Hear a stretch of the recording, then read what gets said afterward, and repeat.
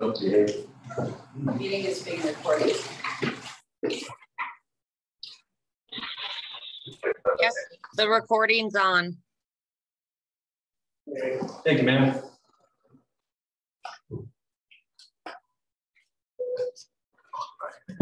Those chairs were made for you and your belt. No. I'm gonna hold the gun. No. You can have the radio. You're good at that. Hi, Miss Rita. The recording is already going.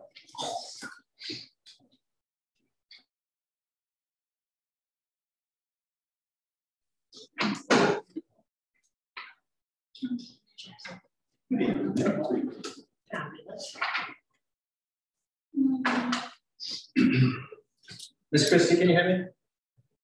Are you vaccinated? Affirmative. It says something about share content or camera. It says participant screen sharing disabled. Oh, never mind. I'm in the wrong thing. There we go. Got her. Oregon. Thanks for fixing it. Says, If you have any trouble, you may need to log in as you because Chad Sweet is the co-host and not Council Chambers. Yeah, I've got, okay, copy that. So I'm unvaccinated person is how many can you recommend at one time? Are they all? So you got That's why I bring that's the problem. My card everywhere. I just need some stupid stuff done. Now I just want to win the lottery, the COVID lottery. Yeah. That would be nice. Yes. I got vaccinated in Cook County, so I think I have better odds than if I were. So it's not where you live, it's actually where you were vaccinated. I believe it's where you were vaccinated. Wow. Oh boy. Yeah. Wow.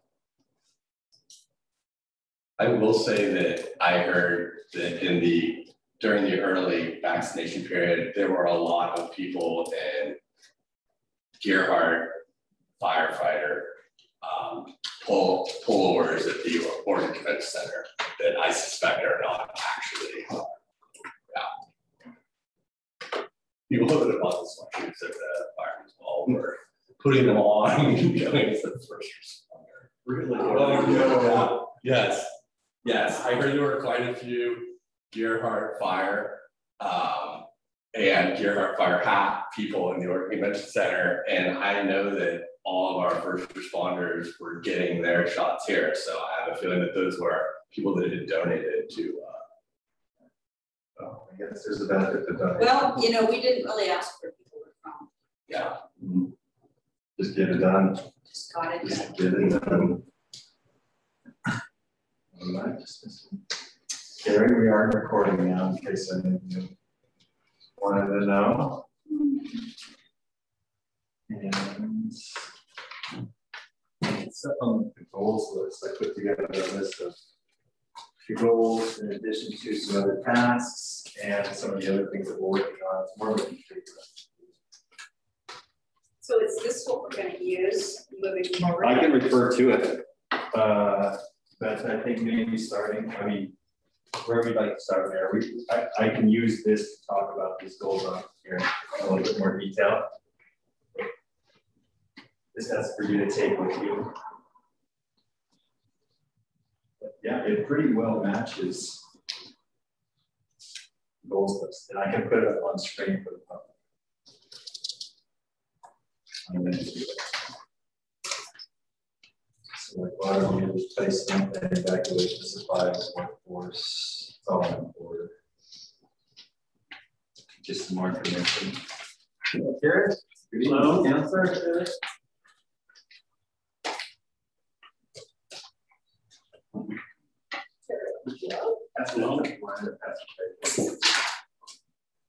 So this is a newfangled copy that chapter is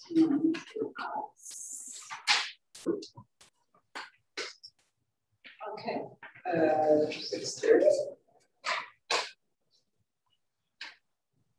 Okay, looks like so far just us and Christy. All right. Well, it's good weather up at 15-7. Nice, sir. Looks like it's Hawaiian shirt. You look festive.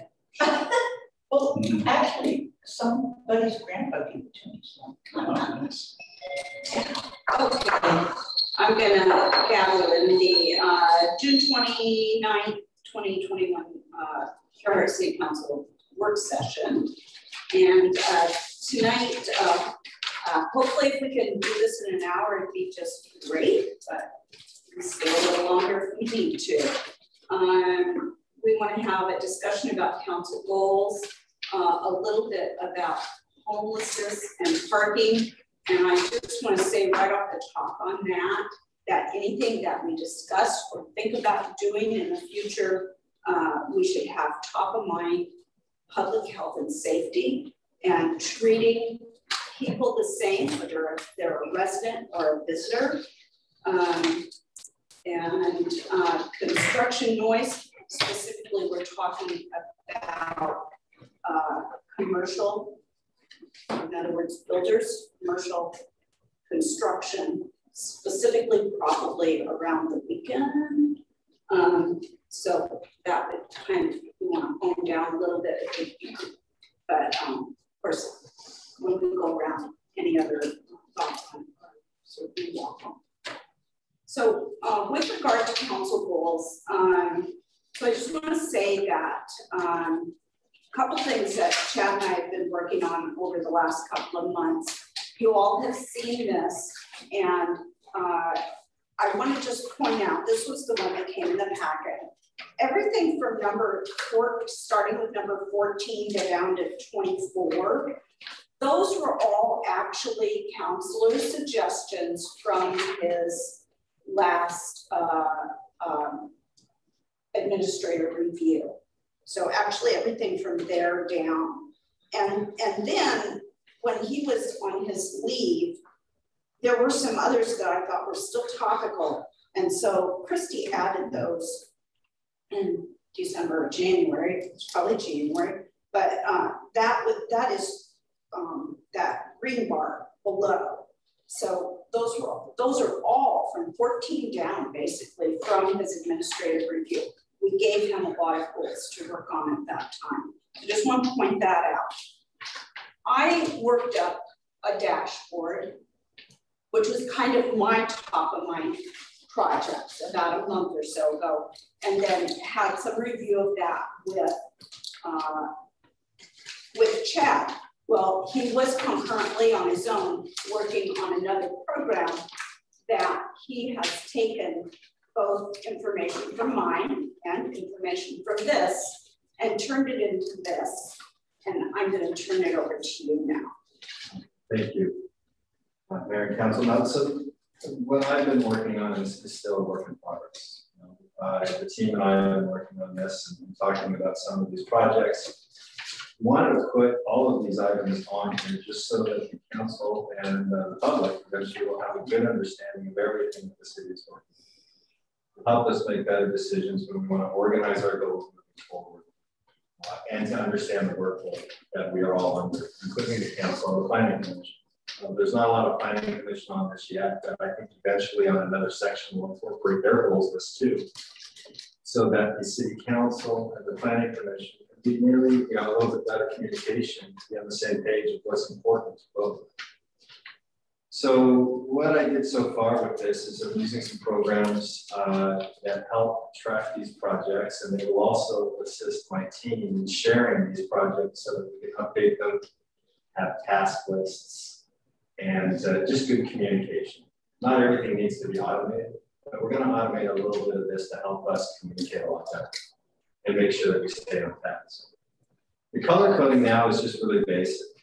Green are things that are en route. They're pretty well on schedule. Of course, the schedule can change, and the dates sometimes will be something that we're going to have to move around depending on what's happening. The yellow are things that are kind of in getting closer to the danger zone. There's complications, or we're behind, or we feel like this is something that we need to kind of bring to the forefront for the staff to pay attention to and for us to continue to work forward. Red items are things that we are behind on, or we haven't been successful yet, or we just weren't able to complete. For example, the Ridge Path extension has taken a very long time, and mark that red. But some of the tasks that are under there, which this isn't a complete list, are things that are moving forward with a new schedule in mind. So the first part of this pretty well mirrors the council's goals list. At page 3, approximately line 81 and down, there's some extra and additional projects that I added on for communication sales. After that, there's the goals list that is specific that Mayor Kalina talked about already in regards to some of the things that I was to work on specifically and personally. And we can talk about adding some of those others in there or changing the design, but this is a draft. It is working, and I think that this will be handy. One of the goals within this project also is for each individual action item to have more of a detailed appendix, if you will, with some of the items that need to be discussed, or the conversations, or what we're thinking, or what some of the issues have been, or what the synopsis is of what the council really wants. So over time, we'll have another document that will go along with this that'll be more specific, so that when we talk about things, we can update that document, and you can be sure that we are communicating correctly with what you want. So that's kind of how this lays out. Any questions from there to start? I'm looking for improvement on this. This is something that is fairly new, but I think it's powerful. Now, Mayor, you had some ideas in regards to go through the goals list, and keeping with time. You know, if you want to just touch upon some of these or the actual goals list that we provided for the public, you can discuss those going down, or if you'd like an update on specific projects.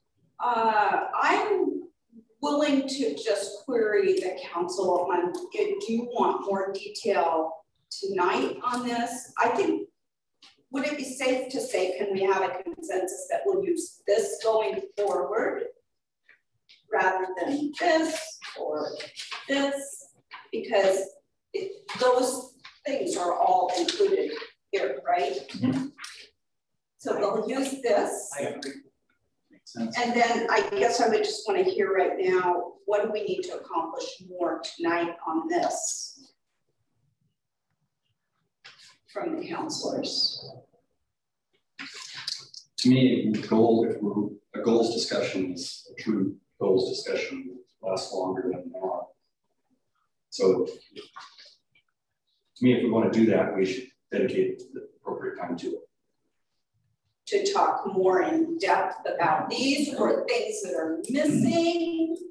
All of the above. Prioritizing, just a priority from last year or the year before may not, in fact, be our priority today. I don't have anything off the top of my head that I would change, but that doesn't mean, and I believe we should always be looking towards the best interest of our community based on what information we have.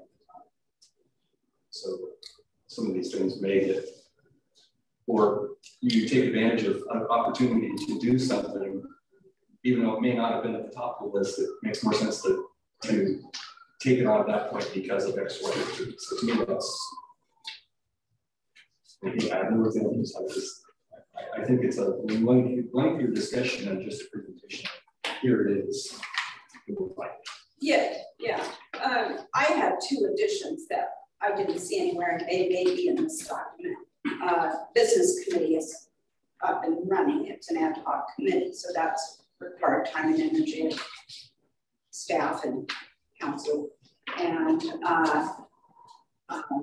Rita has this desire to possibly have a tree city or saving legacy trees. Not sure what it's even called. They're kind of new. They're kind of going up. They're kind of they need to kind of be added, and I guess that would be at a time when you're saying we're going to spend an hour on it and really. Madam Mayor, take a look It is on here. 94 to 97. Oh, very good. Thank you. Both of those things are on there, but they don't have any dates. They don't have any stats. Right.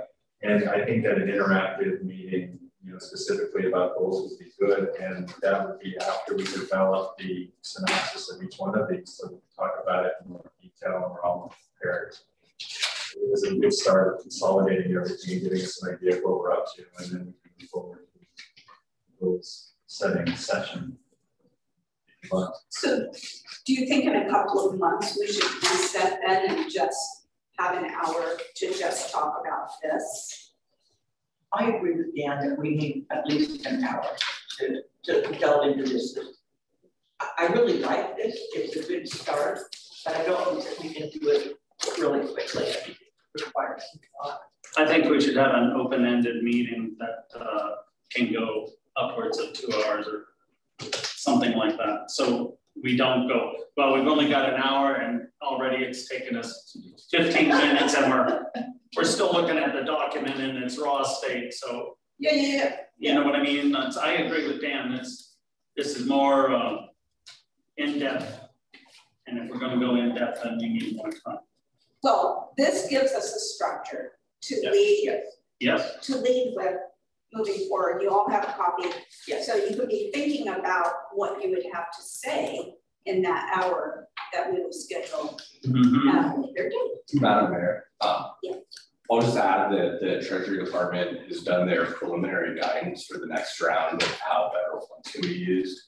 That guidance should be finalized in July, but water pipe and water projects are one use that's explicitly allowed, and how they've defined that's pretty broad. And so I don't know if that's going to impact any priorities, but that might be a kind of unanticipated funds that are limited in how they can be used, but that is one of the allowable uses. Is this from the American Rescue Act? The last one that was passed earlier this year by Congress, that the state has the money but haven't yet allocated it to the jurisdictions. So we did budget some in water, did we not? Yeah, we kept a lot of that in infrastructure, and then some of that into park infrastructure and some other things. So yeah, we were pretty conservative with that. So that is a good thing. And that guidance should be finalized by the Treasury Department, I think mid-July is what they anticipated. So through July and August, we've got a lot going on currently. We've got, you can see a lot of things are processed, and some very important ones are the fire station. And so I think that after August, we'll be a little bit more freed up to probably get into the goal setting session. So maybe sometime in September, October. That's soon enough for you.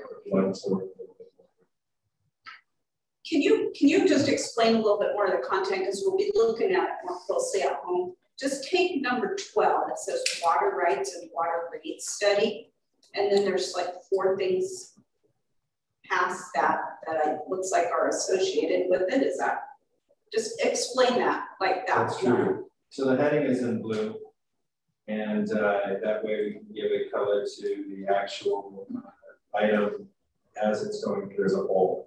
But some of the individual tasks, and this isn't complete yet, so we'll be updating this and then sending you new documents. Locate the consultant for a rate study.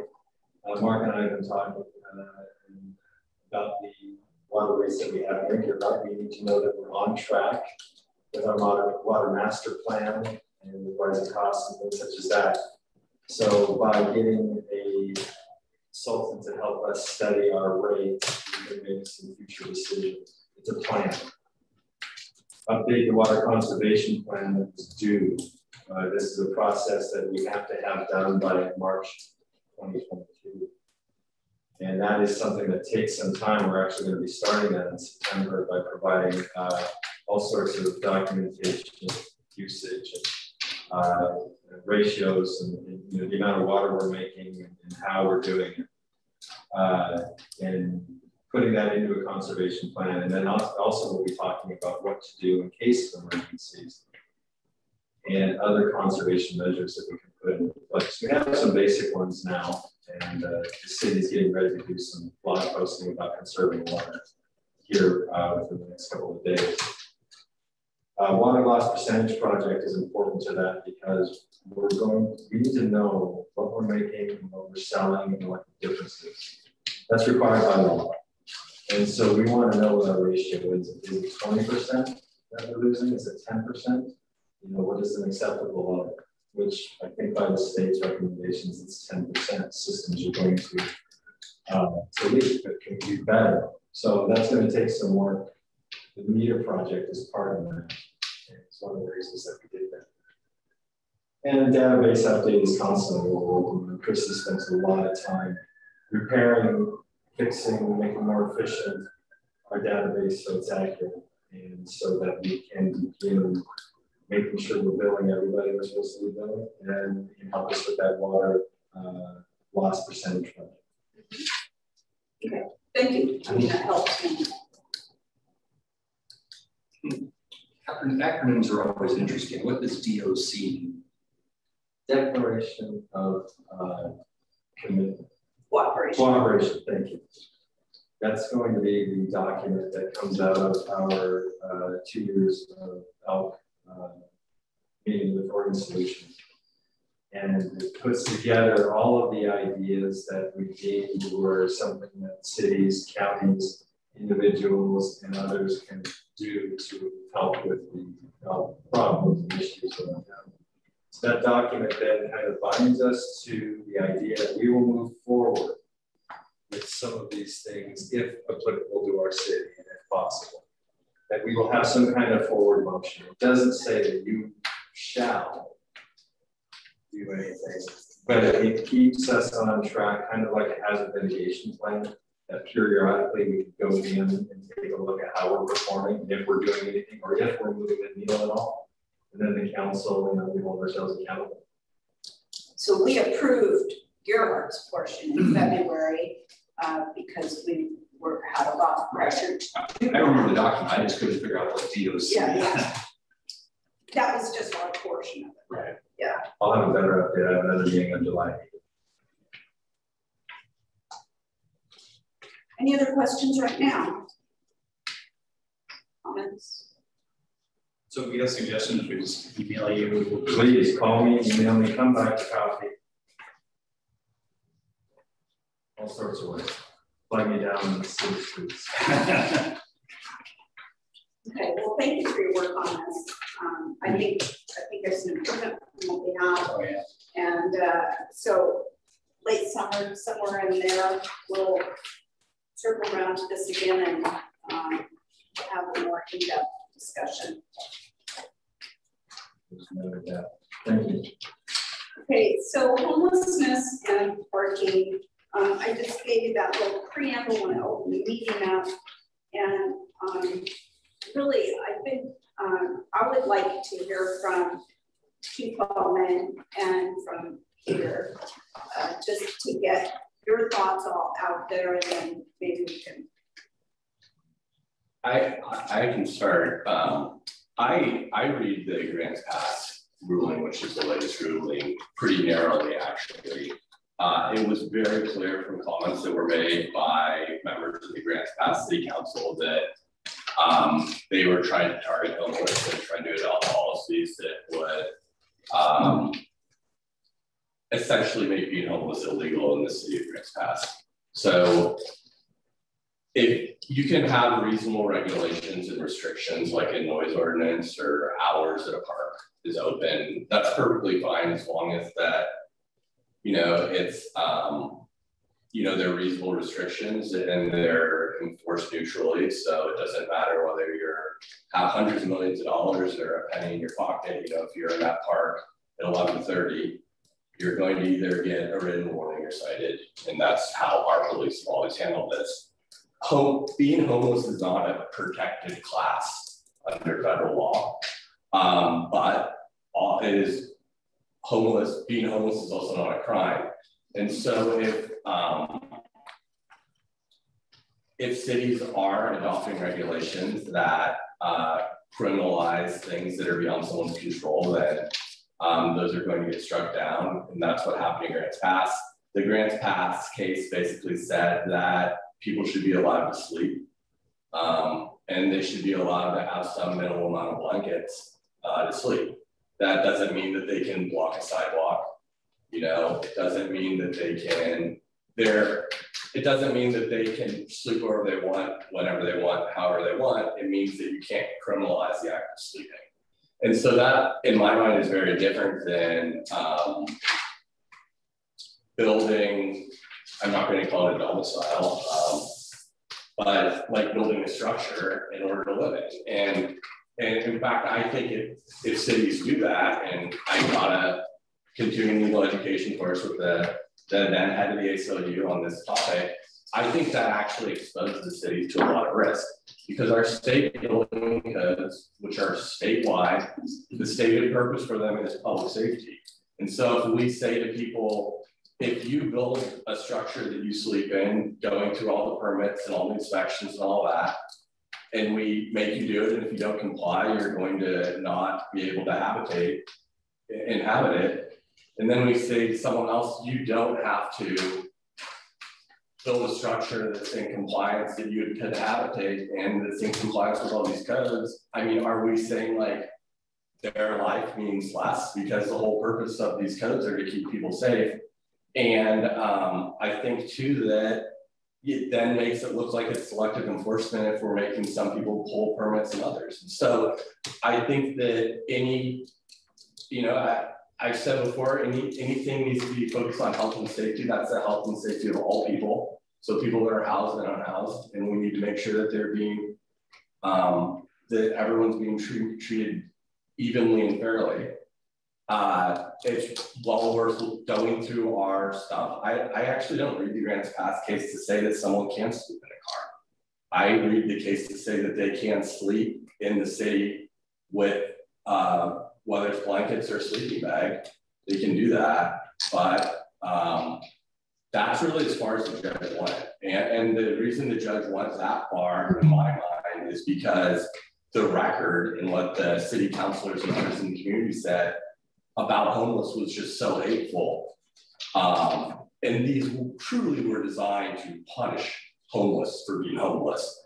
And when confronted with the record like that, yeah, your thing's going to get, your ordinances are going to get struck down, as well as they should have been, because these were not matters of health and safety. These were about punishing a status, and that status to be homeless. And so we would, of course, not that any of you would ever want to do anything like that, but if you would, we wouldn't be able to do that because that would be illegal. And so, let the chief kind of say what he thinks about it. Let's see, how would I think about this? I know that 2 years down the road, we have another state legislation with new laws that will kick in that are different than the laws now. We have a new law that's going to be in now that we shall store and maintain safely homeless individuals' property, if we should confiscate it, or if there's a homeless camp even, and we remove that camp, we have to maintain their property for up to 30 days. It's difficult, and it does become segregated, that the $800 motorhome, we tell them that here's your tickets, and if you don't move, we're going to tow and impound it. Versus your zombie mobile where 5 people are living in it alongside the road, and they're not going to get out of it, and nobody's going to tow it. Talking to the city attorney, what reasonable force do we have to remove that motorhome? I mean, I think that what I would say, and I approach it from legal risk, is that, you know, what does it mean to have a homeless camp? And in my mind, and, you know, based off of the legislative history, that's a well-established camp for a period of time. So if you're going in and, you know, I mean, if you've been to Delta Park in Portland, you can see, or is it Walnut Grove or Hazelnut Grove, whatever they call the campground near University of Portland, where they have wooden structures that have been built for human habitation, which I think puts the city of Portland at tremendous risk, particularly when allowing people to heat them with oil lamps and other lamps. Of course, they're going to burn down, and there's real risk of human life. I mean, I think that connecting with people with social services on day one after they spent the night here, and if our goal is to get them off the streets and get them into housing, which I think should be the goal, because what kind of life is it to be living on the streets in that much danger? You know, what we would do is coordinate with the county and make sure that they're connected with county services, and if they need a ride, and Chief does this, if they need a ride to Astoria, we make sure that they safely get to Astoria, so they're not, you know, walking along the highway.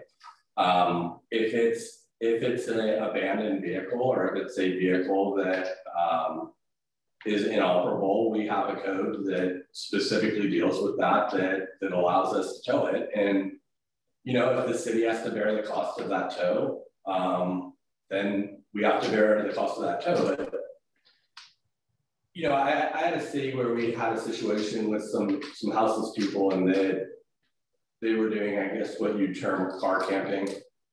And the park was owned by the city, but it was in the county. So it created all sorts of issues that I would not have had if it was in the city.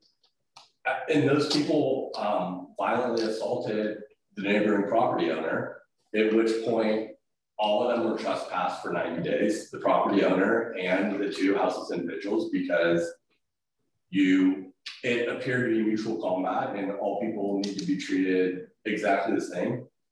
And then, you know, ultimately we towed those vehicles because the individuals were then arrested, and we normally would have charged them a fee for having the vehicles there, but we didn't.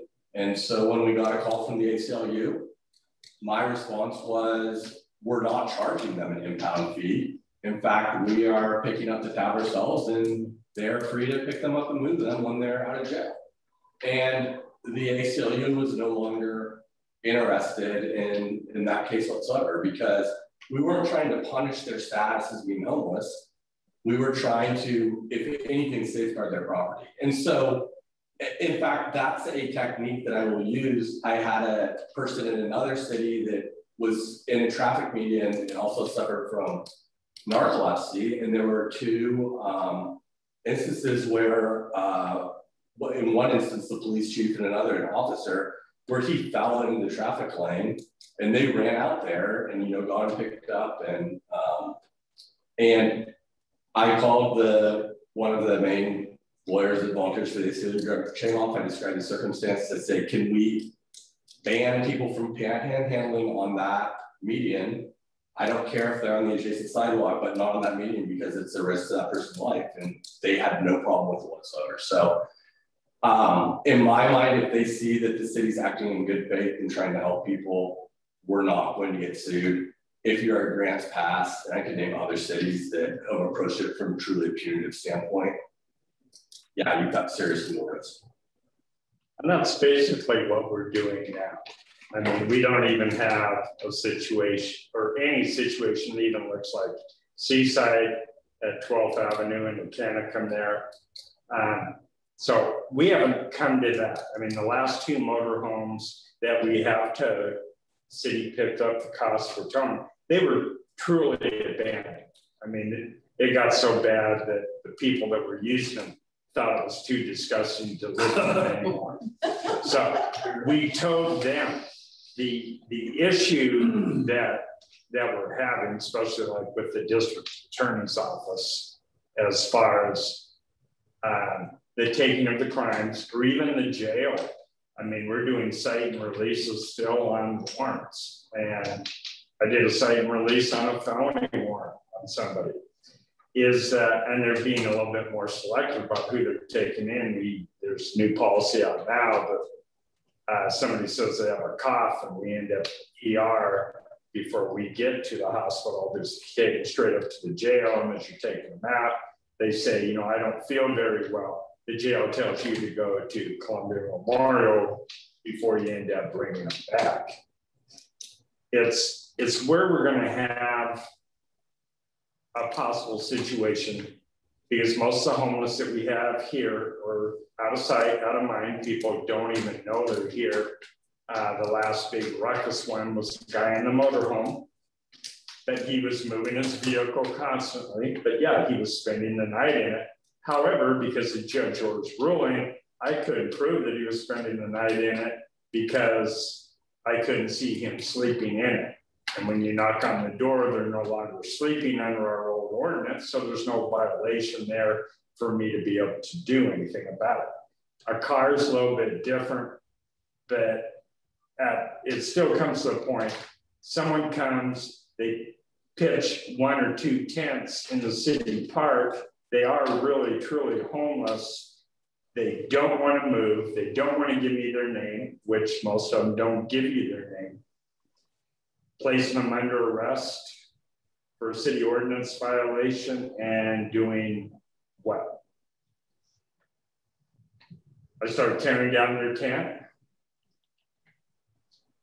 Right. I mean, it comes down to this, and especially on my own body cam video, will probably be the worst case against us for handling that versus how we're handling it now.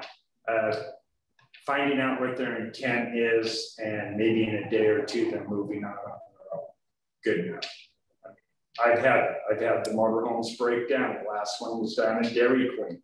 The owner of Dairy Queen wanted to trespass them immediately, which means they would have had to leave the property, but the motorhome stayed there. And when I explained this to her, she said, well, maybe we won't trespass them. Maybe we'll give them some time to fix their motorhome. And about 6.5 hours later, their motorhome was gone. So sometimes not taking immediate enforcement action is the best de-escalation of these situations. And I know people want things immediately to happen, but sometimes it's just best not to go in there, full enforcement, monitor the situation, and hopefully with work from us to be taken care of. We had Douglas out here in the Forerunner. You guys remember Douglas? I pushed him down here. He slept for 6 nights in our city hall. We paid for the mechanic to fix his car, tow it up there. 2 days later, he's back here again, broke down. I made arrangements for him up in Rainier to be at the halfway house.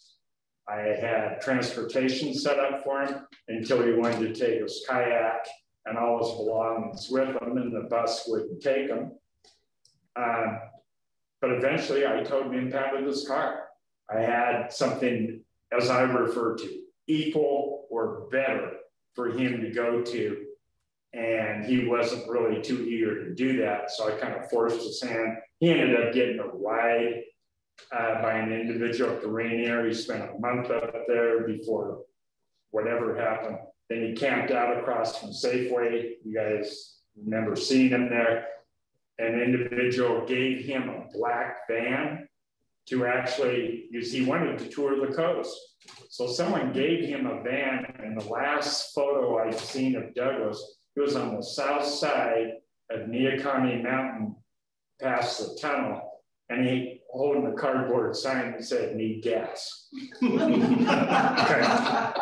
So everybody wanted Douglas out right away, except for John Allen. John Allen liked him and served him coffee all the time. We fed Douglas, because something that worked with Douglas is if he was hungry, he left people alone.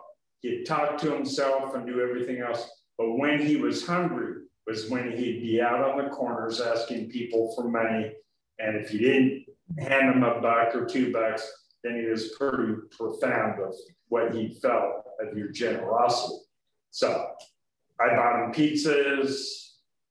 My wife made him lunches. I bought other food from him, from Bud's, sandwiches, drinks, and he was happy for 6 days here in the parking lot. No one even knew that he was here. But we were trying to get him to move on without bringing in the ACLU or end up in a lawsuit or whatever because of one individual. I mean, I think it's a dumb way of doing law enforcement, and I don't like being sued. Right, and I think that, so the distinction I'd make would be if someone's sleeping in our park during the hours that the park is open, then we would treat anyone the same. We would allow them to do that. You know, just like if someone's sleeping on the beach, they can sleep on the beach on their towel or what have you. If they're pitching a tent, it shouldn't matter whether they're homeless or not. I mean, you're not allowed, the park is closed, you're not allowed to sleep in the tent when the park is closed, and it has nothing to do with your status of being homeless or housed. If it was 2 10-year-olds that lived around the corner and just wanted to play camp and tent, you know, I would want them to be treated in the same manner. So if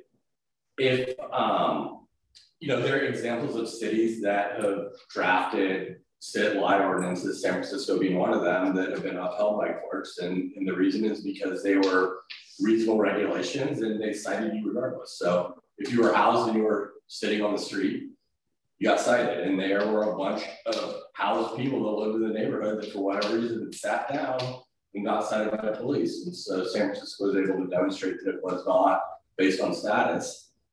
I would not recommend a sit-lie ordinance post this grants pass case, but I would say that, you know, if someone pitches a tent in the park, that we should tell them they're free to sleep in the park when the park's open.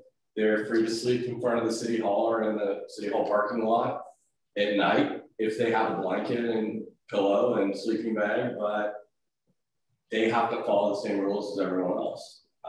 Because it's the same expectations. I know lawyers that have been cited in Portland for jaywalking outside of the district courthouse. If they're citing lawyers, they should be citing homeless.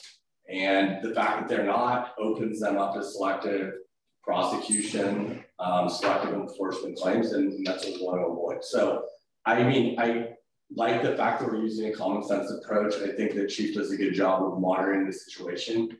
And if we have a policy of this is our policy and it's being enforced, and we have a camping policy in the city of Gerhard anyway, you need to pull a permit if you want to do it in your own yard. So it's really tough for people to say, well, and we don't allow it in the park. So it just has nothing to do with houseless status. That was developed well before there was any issue. And if that's the sort of record we want, and when the ACLU sees that sort of record, they're not going to bring a case because what they want to, the entities they want to bring a case against are bad actors, and we're not a bad actor.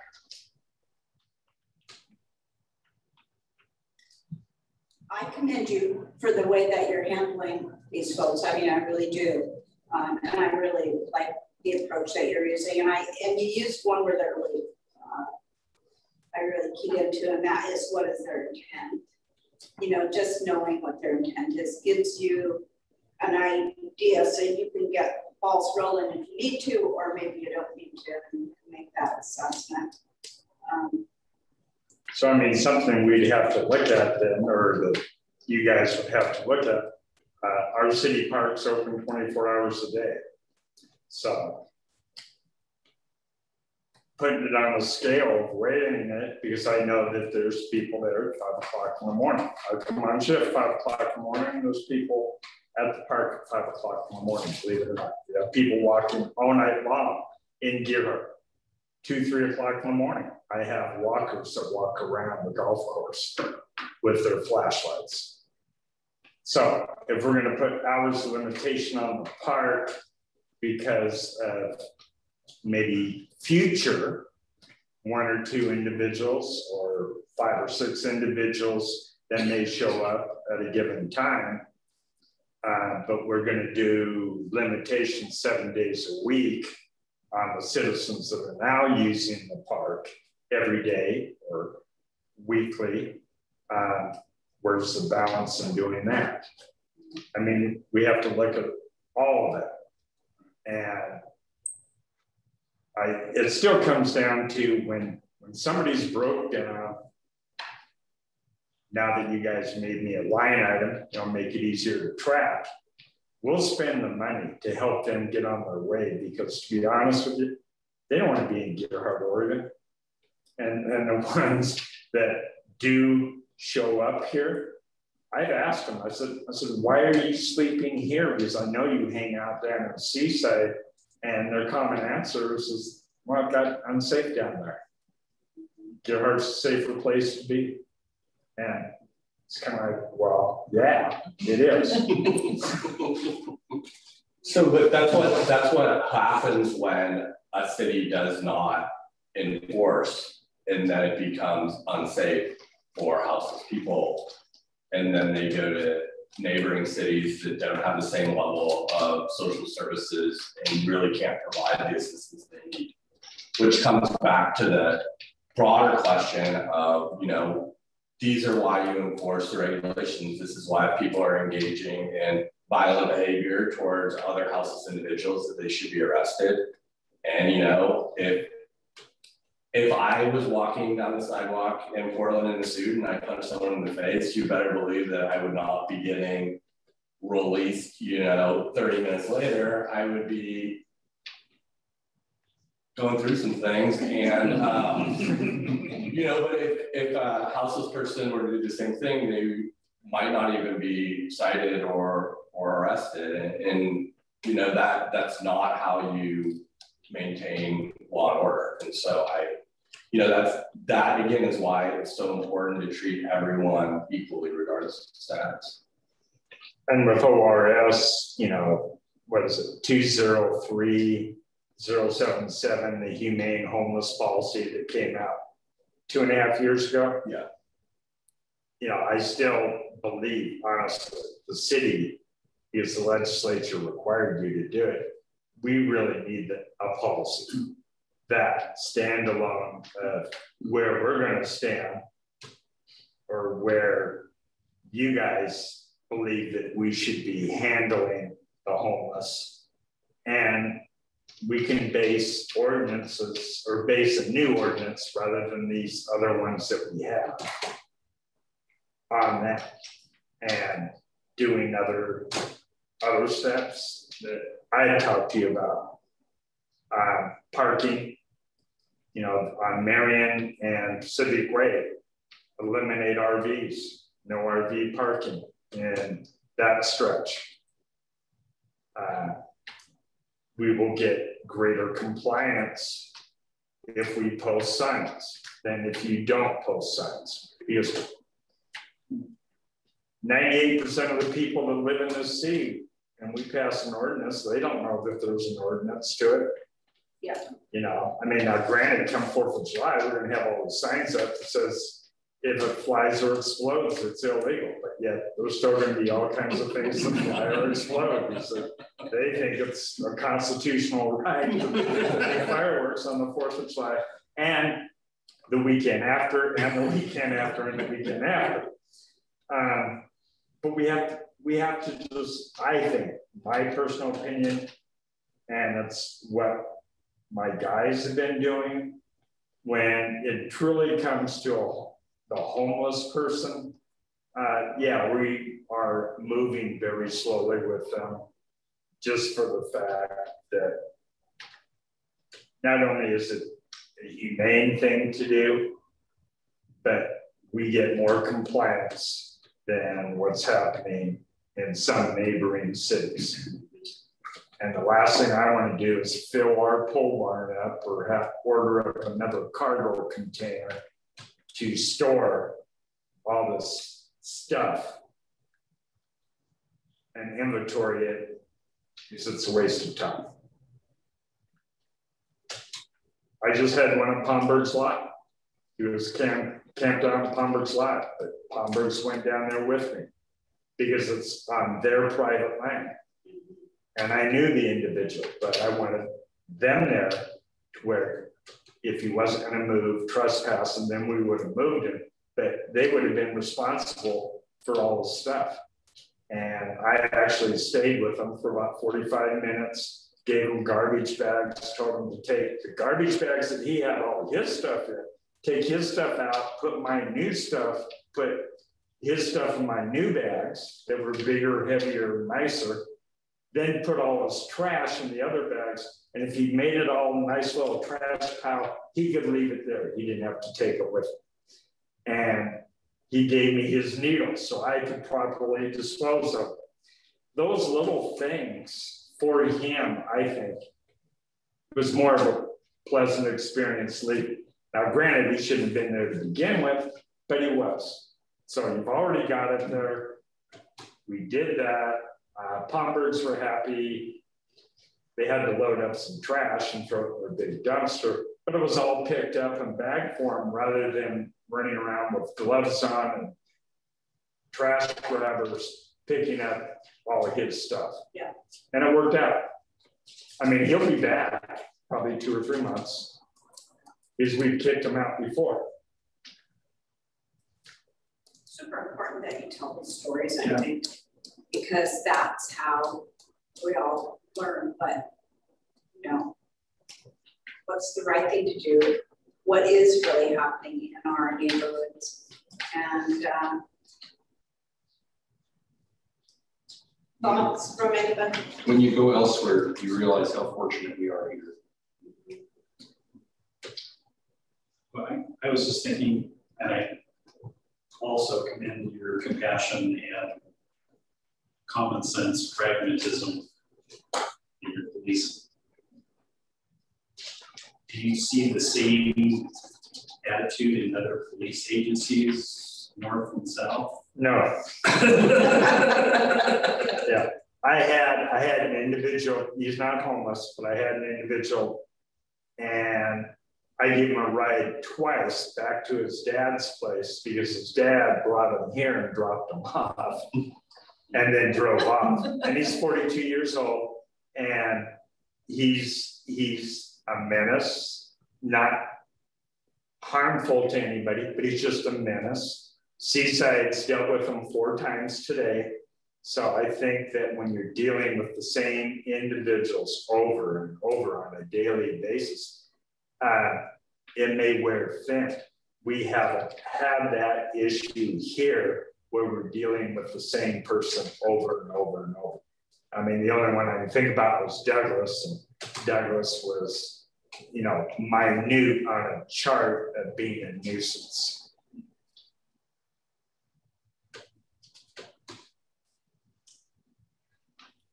If we want to come up with just, and I'm thinking like a 1-page policy, I'm not talking about huge amounts of detail, but more the philosophy that the council can give guidance. I guess that's what it is. We're putting our, what we believe our truths are and how we can help people and be passionate. Who writes that? Well, if we're with the compassionate piece was dealt with camping. So it was, the question is, do we want to designate? To talk about homeless in your heart.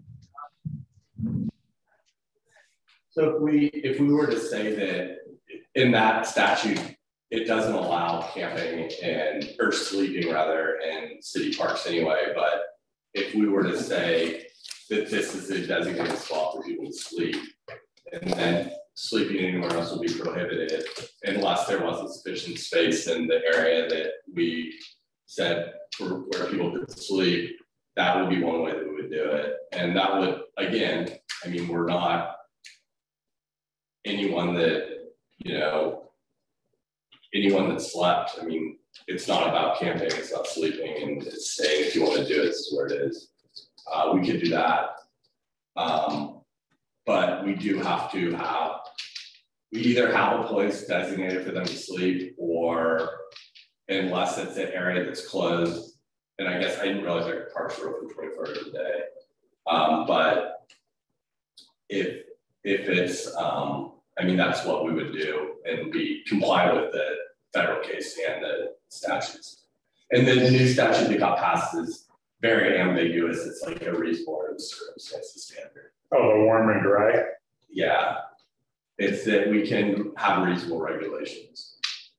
So like, we used to have a noise ordinance that said we could have a, you know, you could have a reasonable amount of noise, and you know, that didn't hold up either. So I don't know exactly what the ordinance legislation meant, but it would be enforceable. Because there's no such thing as a reasonable man. It turns out a reasonable man. So if we had a place for them designated for sleeping, would it have to be in our jurisdiction? Could we rent an acre of land out down the highway and say, this is the area we've designated for sleeping? You may go there and sleep as long as you want. You have to give them services.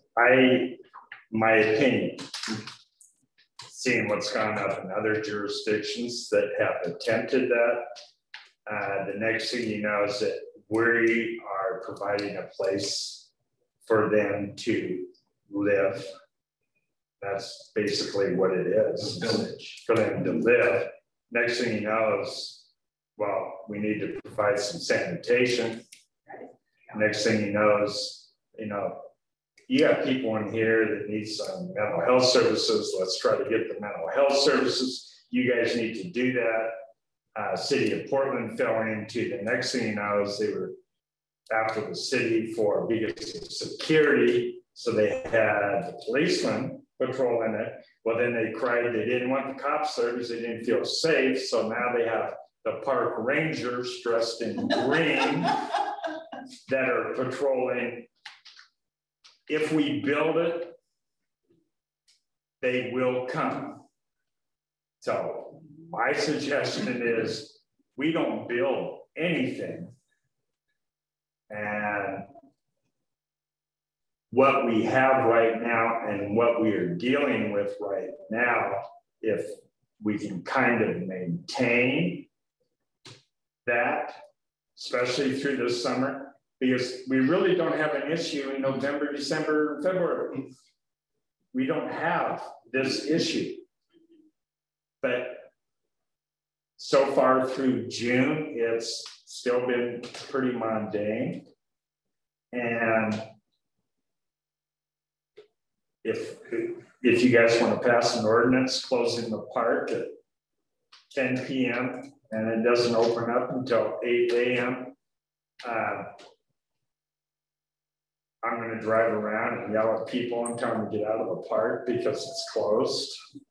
And no fence, no gate, no nothing. You know, you walk up from the beach or anywhere, we got picnic tables there. I mean, who's going to, and half the people, even if we do put signs, great big huge signs. You might have to sleep in the park to police. You know, I mean, I do think we should have some type of ordinance, because it's nice to have that ordinance that I could then work with when I really, you know, when it's needed. But I don't think we need, again, my opinion, go to extremes of limiting or changing behaviors of many because of maybe a few incidents, or maybe more than a few incidents we're going to have here and there. I don't think we need to do that. I still would like the city council to amend the parking ordinance, say no RVs on Marion, but you know, from Pacific Way to First, and from Marion up to the end of Pacific Way. Let's just eliminate RVs from being up there.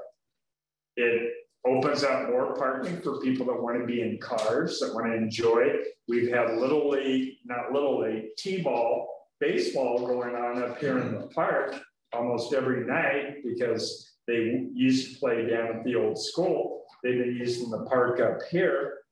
And a lot of parents are up there parking. I mean, you guys may not have noticed it, but there's a ton of cars at 6:30, 7 o'clock at night. And you think, are they still all down at the beach? No, they're little kids with a stick hitting the ball off of the tee. So it'd be nice to open that up. And I would say that in the last month, I've had more 400,000 to 800,000 RVs camping overnight up there than zombie mobiles. Yeah, that's been a really long-standing concern. When I used to bike around, and when you're biking around Gerhardt, you know, when you make that right turn there off of Marion onto Pathway, when there's a RV there, I mean, that just always struck me as dangerous for the bicyclists particularly. And of course, all the kids that are coming off South Ocean and down that hill, they all stop at the stop sign. Sure. So, I mean, I think that would also, I think, for the citizens that we have here that really are displeased about RV camping and stuff like that, that would help move it along. And it could actually even, it'd be a bigger fine that I'd put on the car. I'm not going to put the $10 NICD parking ticket on it. I'll use a different UTC that will go to the registered owner thing and not the driver, because the driver's probably sleeping in the back of it. And then the registered owner can deal with it. Well, I would like to just volunteer myself to, I don't know if I'll get it done for this council meeting, but I might be able to. If I get it to you by Friday, then we can put it under our old business because we've discussed this at council now. So let me write like a mission statement, if you will, for homelessness that is supportive of people in that predicament. And maybe a few bullet points. I kind of captured what the chief and what Peter has said. And you know, you guys can kind of react to that. It will just keep our conversation going. If you guys have thoughts about it, you know, just send me an email and I will include them, and we can just have a little more discussion. Because I'd rather have multiple discussions, and if it takes us months to get it done, that's okay. Because we're learning and we're educating ourselves and we're educating the public. And you know, maybe we'll have a decent product eventually. It's not going to happen overnight.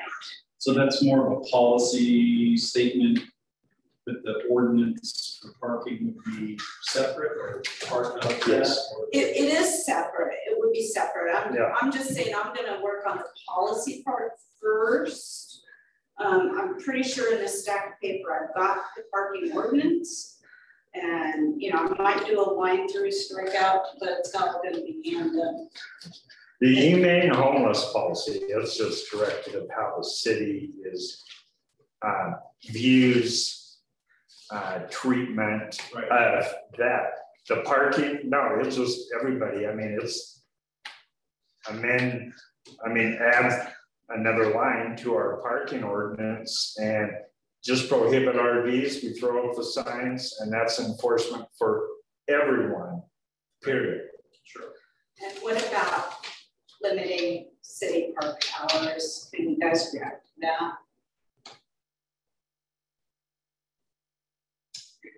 To me, it is problematic to dictate somebody's schedule that's wanting to walk their dog at 5 a.m.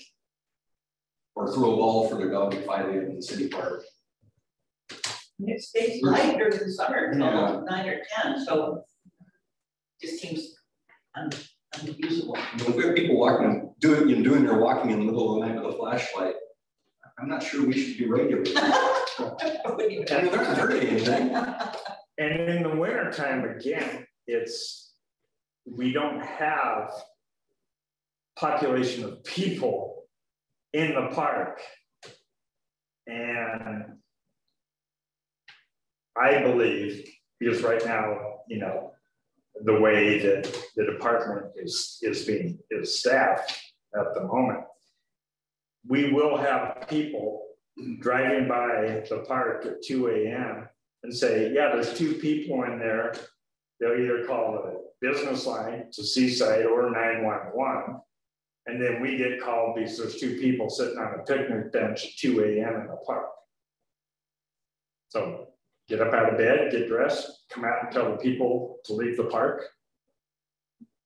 I mean, we don't have park rangers, you know, to do that. And again, I'm looking at it for a few incidents versus many incidents of just general normal activity. Do we want to eliminate all this just because of this? We could have a no tent camping in the park. Yeah. I mean, you know, if you want your parks to be open 24 hours, if someone wants to sleep with a blanket, they could do that. But as far as pitching a tent, that can be prohibited. Because that's a prohibition that applies to every other property owner in the city. So would that be part of the policy, or is there? No, that would be an ordinance that you have that there's no tents allowed in the park because it's for everybody. Do we already have a tent or camping ordinance? Well, our camping ordinance applies to private property. Only. Because if you recall, before our short-term rental ordinance went into effect, people were also pitching tents in the yards of the STRs. Could we revise that one? We could revise that. I mean, I would rather have all the no. But we have tents in vacation, not just vacation rentals, but in other people's homes all the time. People that are living there put up a tent and have their kids go out and stay in their backyard. So are we going to terminate that? Well, isn't a lot of our enforcement complaint driven? Yeah, but you can have a neighbor that's just a nasty neighbor that turns somebody in because they don't like the fact that their kids are out having a sleep out in a tent night, versus one that does it all the time. Nobody says a word about it. That's not fair enforcement either. I think it probably makes sense. I recall there being a major kerfuffle regarding loading and unloading RVs, 6-7 years ago. There was that English gentleman that his neighbors constantly called in. And we had a pretty prescriptive RV policy related to that. So it might make sense to look at that, look at our tenant one, and see if we can just make some minor tweaks to those and make sure that it's understood that that's applies to public property. Well, this ordinance that was attached to this whole homelessness thing on the other side of the cover page, section 1 says overnight camping prohibited. If you just added the word tents, that was all you really need to do, because it includes public parks. So overnight sleeping is banned. I just put in the word tents.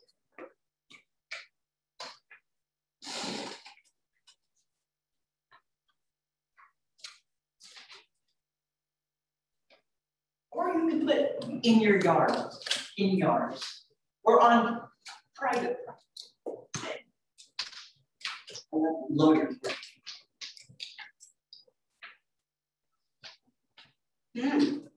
Okay. Do we think if we're going to eliminate motorhomes in certain areas of the community, should we have a spot that we can send them? Like Seaside is done for years along the Camp River there on the west side is where they designated the RV parking for the community. It's backfiring on them maybe now, but that lived for a lot of years. Do we feel like we need a space like that? If we could find a place, I think it would be good. I'm not sure where it would be. I sure don't like it when they park this direction and the parking spots are like this, but I don't like them much better when they're sticking out into the road. So, like down in Cannon Beach, they're angled, but they're in a big parking area. The city parking chamber, I guess, would be the Cannon Beach. Yeah, I mean that's a big parking lot that's striped for RVs specifically. I mean, I don't know that we have that much RV traffic. I guess that would be a question for you, Jeff. But we have the transit type traffic that come in for the day and spend the night and then move on down the coast one way or the other because they don't want to stay at Fort Stevens or one of the RV camps. They do that. I'm talking about the 1962 Volkswagen van with 6 surfboards on top, and they're here to surf at the cove for a week. They're coming over here because everybody told them you're hard safer than Seaside. You get your tire slashed. Not saying that that's always the case, but I still, my feeling is that with this new House Bill 3115 that will take effect July 1st, 2023, one of the number A in section 1, it says the definition, keeping warm and dry, means using measures necessary for an individual to survive outdoors given the environmental conditions. Tent. I don't think that means a tent. I mean, the Grants Pass case said, went as far as sleeping bag. They were trying to prohibit sleeping, and you can't do that. Right. But I don't, as soon as we allow tents, then it's more than a tent. Then it's the wooden structure underneath the tent, and then the next thing is a wooden structure or something that looks like a yurt that has a chimney coming out of the top of it so that during the winter that they can stay warm. And then that's a risk to that person's health and safety. And so, and that creates an issue if we want to follow our health and safety housing codes. I mean, if you build essentially a shed out of recycled wood with a narrow doorway and you put a stove in it or propane or whatever it is, open flame, it's only a matter of time before, particularly if someone's under the influence of substances, where it could get kicked over and lit on fire and they can't get out. But under House Bill 3115, that would not be allowed because they actually put it in there that fire is not anything that involves fire or flame is not part of keeping warm and dry. So I'm not saying allow tents or not allow tents. I'm just saying where are we going to run with this? And I think we should keep it narrowly defined to what's affecting us now, which isn't a whole lot, versus encompassing that if I have my grandkids over, I can't put up a tent in the backyard and go out and sleep with them. No, but I think Dan brings up a good point. I mean, maybe we don't have that perfect place for RV parking, but I think we should always be thinking about that. Do we own the property, I guess, directly north of where we're at here? I mean, we have the driveway that goes out. Correct, sir. Is there any? They can park right now on Civic Way before you get to the tennis courts. There's all that grass section. I've seen RVs parked there because it's a nice wide spot. But some people don't park there thinking that it's somebody's yard. Right. We could actually, we own it. We could put up a sign that says RV parking permitted.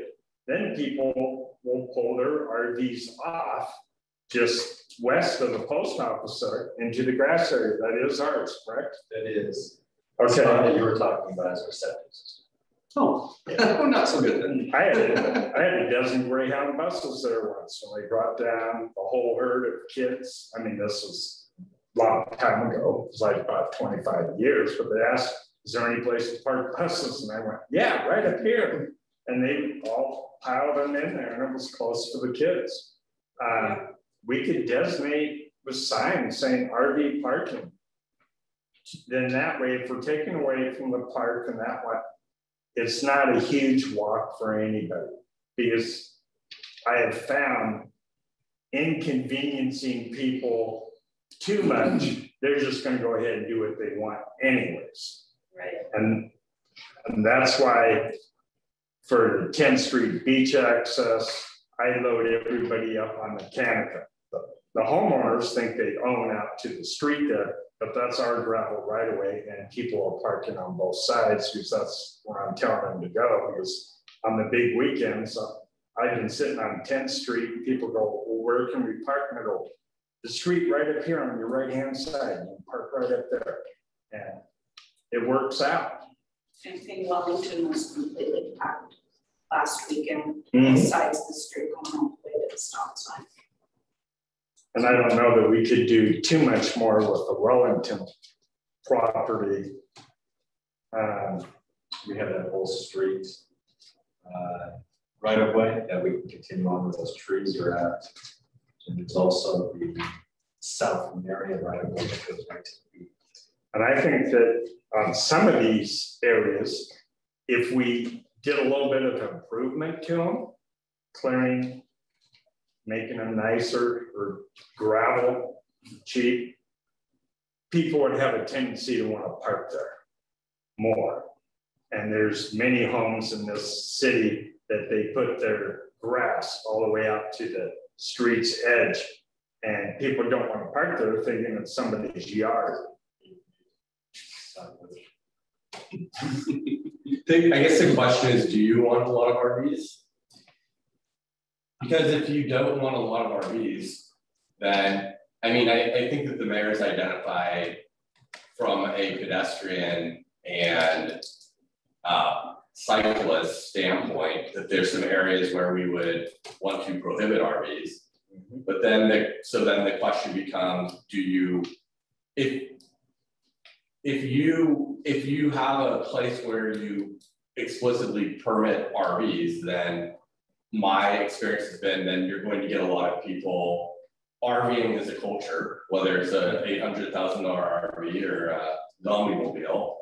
And then word travels fast that, oh, this idyllic beach town has assigned spaces for RVs in this area, which then attracts, again, whether they're $1 million, you know, whether it's Dolly Parton's tour bus or whether it's a, you know, 1970 Winnebago that can barely run, they're going to park in the place that welcomes them to park, which would be the place where we're putting RVs. So if we want a lot of people to park on our roads in RVs or cars, then you make improvements for them to park. And I just don't know if that's the outcome you necessarily want. Can you regulate that some just by giving it, you know, 1 night, 2 night maximum or something like that too? Or just daytime parking. Yeah, just daytime is what I'm thinking. Yeah, I mean, I think that it makes sense for us to look at our RV parking ordinance, because I remember we spent months drafting that. Councilor Jesse remembers that too. Chad remembers. There were a lot of people who were very upset There was both sides one of that woman issue. who was upset. Very upset, yes. One woman, and then she moved away as soon as she got it. Just give me a break. He couldn't unload his RV in 4 hours. She wanted him to unload it. She wanted his RV to be there for 4 hours. Yeah, all sorts of. It was all sorts of excitement. We gotta wrap this discussion up. It's 7:45, well beyond what I originally intended, but great discussion. Construction noise. Yeah. I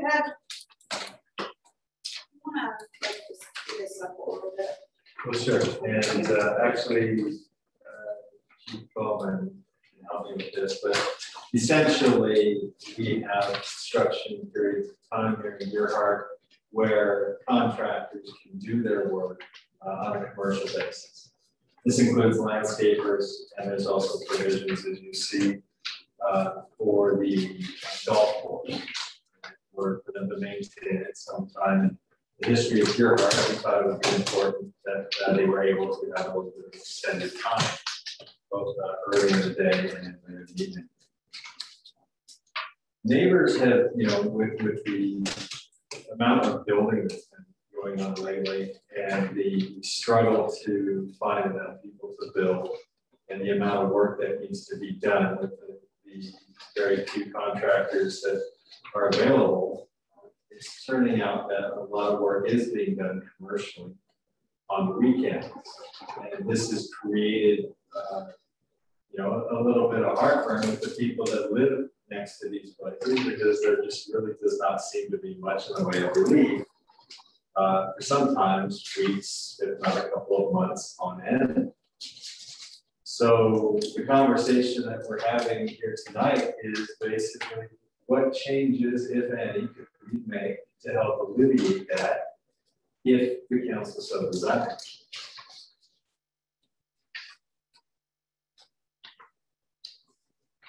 And when we're talking about contractor, landscaper, we're talking about work hours, not noise. We already have a noise ordinance. So this is ordinance 876, deals just with days of the week and time that contractors and landscapers can work. And I believe you guys all have my synopsis that I sent out, and I think the worst thing you can do is saying on Saturday and Sundays, you can't use air compressors, generators, nail guns, saws, because they all make too much noise, but you can use hand hammers. And it's too confusing for contractors and even the landscapers. And the reason why I'm saying landscapers is because I watch them come in with their big heavy equipment and it makes noise, all day long. So if the true sense with this ordinance that residents want a day or two of rest from commercial building or commercial landscaping, then you terminate a day or you terminate 2 days.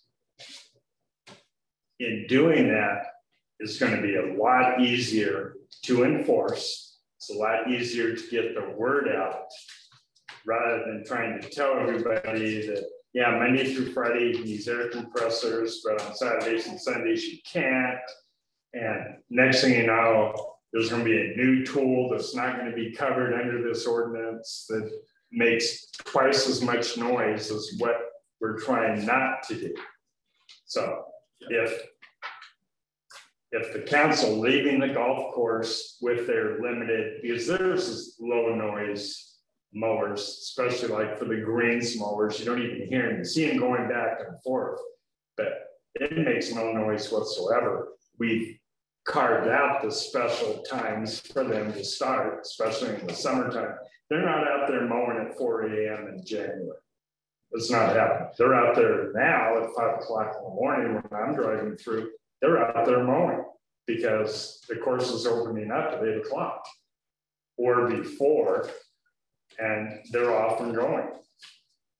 So if the complaints or concerns are, you know, hey, it'd be nice to have a day of rest from all landscaping and all commercial construction, and it's gonna be about that time the guy's gonna, next door to you is gonna be building a 10 by 12 work shed with his generator, compressors, nail guns, but he gets to because he's not commercial.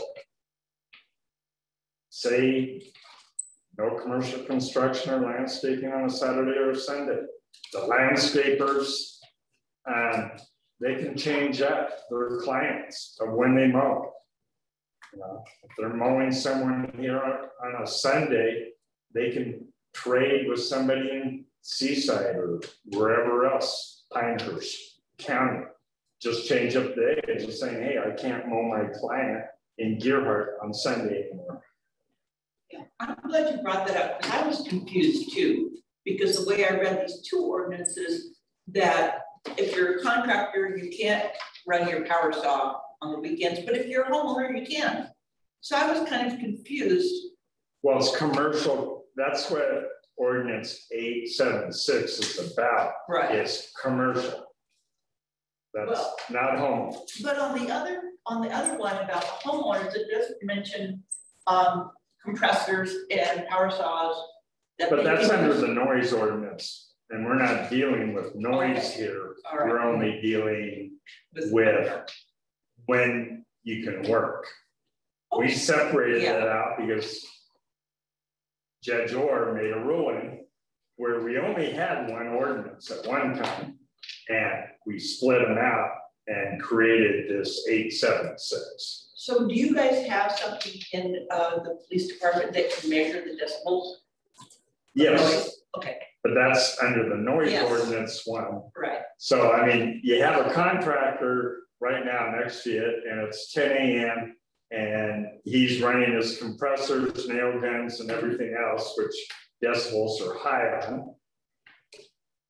But the house just down the street, they have their music playing, and they can only be at 60 decibels.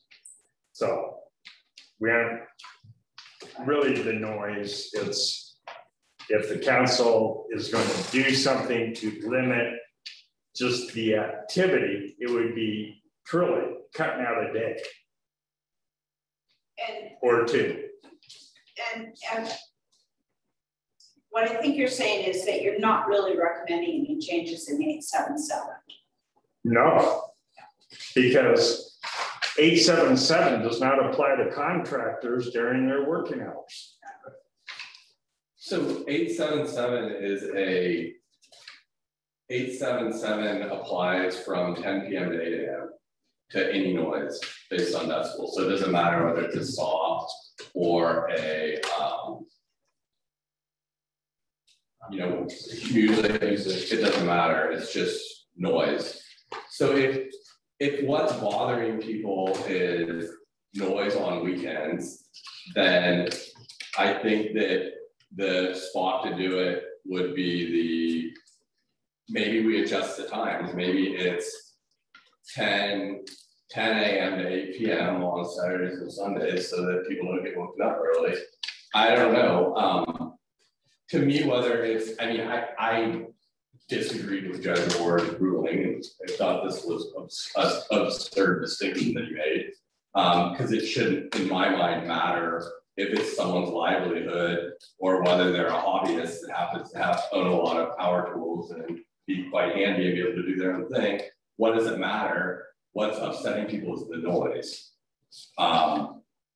Maybe it is the noise from 12 people on a site versus one person, but what if it's your buddy coming over and they're doing the labor for free? I mean, that's not commercial contracting either. And so, I mean, at the risk of seeming like I'm questioning Judge Orr, it just didn't, the ruling in the first place didn't make sense to me. But I guess are people upset because the construction noise is happening on the weekends, or are they, I mean, what really is the issue that they're upset about? The issue is that the noise is coming from multiple sites, multiple simultaneous builds going on, and it's starting early in the morning and going until 9:30, 10 o'clock at night. We already have an ordinance in place for that. That's not being enforced. We're not being called.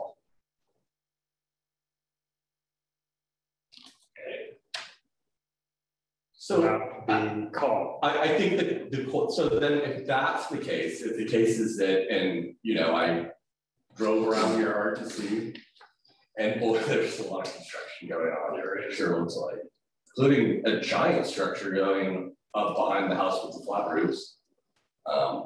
Couple blocks up that way, I noticed. But so if it truly, we could. I mean, if they want to bring in a painting crew on the weekend, no one's going to notice. It seems like what the issue is, the nailing guns or power saws, or is that it? Yeah, it's dump trucks, dumping fill. It is backhoes spreading the fill. It is digging the foundations. It is building the forms. It is dumping the concrete. Is nail guns. And the painters are using compressors, and your sheet rockers are using their machinery. So would we want to adjust the weekend times when the activity? Would we want to adjust the noise ordinance for weekend times? Because that's going to be the easiest way to regulate the activity versus saying this contractor regulation. I mean, we had to do what we had to do. So can you point that out to me? Is that on page 3, number 3? So if you look at number 877, under page 3, operating domestic power equipment in such a manner as to be plainly audible within the dwelling unit other than the source of the sound between the hours of 10 p.m. and 8 a.m. is kind of the noise ordinance portion of that contracting activity. And if you look at the sound producing device includes, and that's page 2, G, domestic tools including electric drills, chainsaws, lawnmowers, electric saws, hammers, and similar tools, but only between 10 p.m. and 8 a.m. So it's setting forth that there's none of that activity between 10 and 8, regardless of the status of whoever's doing it. You know, if 10 p.m., I mean, 8 to 10 is a longer duration than some jurisdictions. Some of them start earlier and they end earlier. Some of them start later. I mean, it's just, there's no magic number, but if we want to regulate noise, this would be the easiest spot to put it. Deerhart already has, in all the jurisdictions I work, which is basically a story through man's data, we have the most stringent hour regulations already. So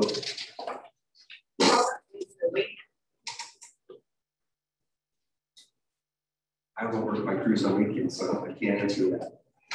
That's my case. Yeah. Well, I know that I'm abnormal. Manzanita, there's no construction on Sundays down there. So that's what they did for what you referred to as the day of rest. Yeah. And our old ordinance that we had, you know, that then got died with a new ordinance. That was actually Monday through Fridays and no commercial construction on the weekends. So not to argue with the city attorney, but from policing standpoint or enforcement standpoint, the easiest of all is if you don't want building and landscaping taking place 7 days a week, then terminate a day or two and that is easier to enforce. It's easy, and there's always a learning curve. Just because the ordinance went into effect doesn't mean that everybody knows. But if you terminated, and I know Dan's a contractor, but if you terminated building on Sundays and landscapers on Sundays, we could get the word out, and I would change even these other signs that I have, and I'm going to have more of the signs going out, but they all get stolen during 4th of July. That's why I've been hesitant to put too many out. In fact, on Creekside, that's already developed where the 3 houses are going, I put 2 signs down there, and they've already taken those. I think it's the neighbors because they don't like the look of the signs at the end of their street. But these, my opinion is 876, redo it and terminate that there's no commercial construction or landscaping on Sundays or Saturdays and Sundays or holidays or whatever you want to do. Just terminate that activity and we can get that word out a lot easier. And the building department can get that out a lot more versus times. Just from my law enforcement standpoint. And when people do call us, if it's 7 o'clock in the morning, we come out and we make them go get coffee, where everybody gets a $500 citation. If they're after hours, the one leeway group that we kind of give a little bit of leeway to, of course, is the guys that are doing concrete. Because you got to pour, and in this area, I don't care, high humidity, whatever, not all pours are done at 6 p.m. Sometimes they're still out there trolleying at 7 or 8, and I can't tell them to stop. And they don't want a $500 citation. So, right. But anybody that is stick framing with a nail gun, roofers, whoever, we'll enforce it. I mean, it's easy. You just go up to them and say it's quitting time or a $500 citation. And these guys that aren't the contractor, that are working for the contractor, they're all bailing off the job. Because the contractor's not on scene at 6 o'clock at night. The workers are. Because the contractor told them to stay over and get this thing done. Contractors at home. I'd really like to see it have a moratorium on Saturdays and Sundays. Because I think it's a good idea. But I have another question for you, Chief. I noticed in the noise ordinances, there was no provisions for loud barking animals. Do you ever get complaints? That's under the barking dog ordinance. And that's a whole new topic than what we're here tonight. There has to be 4 hours continuous. No. Dogs have to continuously, define continuously, bark at least 4 times for 5 minutes within a 1 hour period. Wow. For it to be a violation. That's what we came up with. So why isn't that in the noise ordinance? Because it's under the barking dog. No, it's under the dog ordinances and barking's in it. Because we had to update the dog ordinance because the old ordinance says thou shalt not have a barking dog. So my question was, do you get a lot of complaints about barking dogs or not? No. Not a lot? Well, I don't think we get a lot of complaints. There are people that will call and I talk to them. And it is funny that when I tell them, you know, what I'll go do, and then, you know, they'll get a formal warning letter because we have to do that. And then the next time that they're in violation, they get a $500 ticket. The neighbor doesn't want that because they don't want to be the bad neighbor that gave their other neighbor a $500 ticket. Now there are some that said, yeah, can you make it $5,000? But I don't think that we have a lot of them because it is pretty hard. When I go down there, I body cam for 21 minutes. That's using the 4 5 minute ones. And there's always a lull. that they're not continuously applied. At 20 minutes. And with the court's rulings, you don't get citizens arrests on municipal court violations anymore. So we have to witness it to issue the citation. So it's reasonable part. This, going back to this construction thing, I know Brett called me early on in his discussion about what did I think about this. And I was much more sympathetic to Brent than my wife was when I went home that evening. And she's really ticked off actually at the idea of limiting people's ability to make money. And what you're doing by taking away days at work is you really are limiting somebody's ability to make money. And this building economy that we have right now, it is booming. And people really should be taking advantage of that if that's important. And unfortunately, I'm in my career where I don't have to work as hard as I used to. When I was in my youth, I worked 7 days a week. A lot of times. I work here in Earhart during the week, and I'd go work in Seaside on the weekend. Because it was the old ordinance back then. But the ability, this is going to crash, and it's going to crash hard, and I think it could crash rather soon. And so people having the ability to, put all their nuts in a basket so they have something to eat. When it does crash, I think actually it has merit. Carrie, I haven't heard much from you. I'm just listening, taking it all in. I see Rita's point. I see Dan's point. I think if we can carve out Sunday, that's a compromise. And I agree with you as far as a crash in the building section of life. Maybe we can revisit it at that time because nobody will be working. I do think it's going to solve itself real soon. You think so? I really do. It's unsustainable what's going on. That is true. Especially if the prices things are. Yeah. Just like. And in 2011, I was the 15th house to go into the reserve. That was a 130 lot development. And we're almost built up. So for 10 years, I've been dealing with the construction, whether it was next door, across the street, or the trucks going by, or whatever.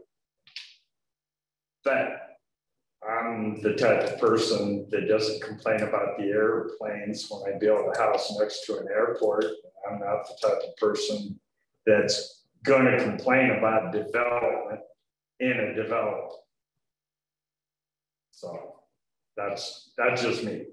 I built my house, and when a few people were there because the economy was already crashed and a lot of the houses were in bankruptcy, but I built my house, I made the noise, there was the parking and everything else. And so now for 10 years, I've tolerated it because I knew it was going to happen because I built in a development. And hopefully it all gets done here pretty soon because it'd be kind of nice not to have it all. And I'm glad the economy picked up the way it did because the houses are just being slammed in there and we don't have hardly any left really for lots for people to build on. Unless you ask Portland State. Actually, experts would say that we have 400 lots, 300 or whatever it is. I think one of the, if we're looking at this in the defensibility of it, that is a consideration is that I think everyone agrees there's an acute shortage of housing on the Oregon coast. And so anything we do that, further restricts the ability for housing to get built or makes it more expensive is something that we're going to need to really carefully justify from a legal standpoint, because if you look at Oregon's planning goals, goal 10, variety of housing, if anything we do, whether it's increasing SPCs or limitations we need to kind of be able to defend that, and that doesn't mean that what we have now is perfect. It couldn't be improved, or that we can't have further restrictions, because I think we could. I think we need to do those in a way that would minimize any harm that could be caused as far as making things more expensive. So that is one consideration. I think that housing will continue to be built because there's just such an acute shortage now.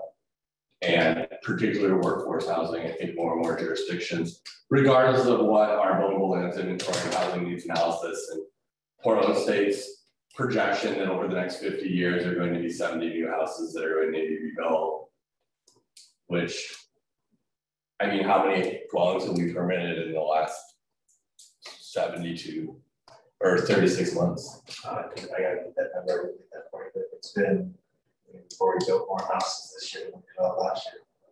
Yeah, so we're averaging, I think we're over 40 houses this year, and we were around 35 last year. So in that 2-year period, and keep in mind, Portland State was projecting our need starting in 2017, projecting out 50 years, and then they revisited it and dropped our number from 70 to something less, and we've now exceeded that number in the first 3 years. And I think once we get our census, it's going to, I would hope other cities will look at these numbers as well and look about whether we actually have lots or phantom lots, or these are phantom lots, and understanding that almost any multifamily structure that was built pre-1990 is counted as being redevelopable. So those are lots as well, even though those will probably never redevelop at that higher density because the rents are marginally higher and you're taking them offline for a year and then have all the construction and permitting costs. So I would hope we could have more of a global look on the coast, and some of the other communities would understand the numbers. But you know, this seems to be a larger question, but we'll get some data points very soon as far as the census numbers. Okay.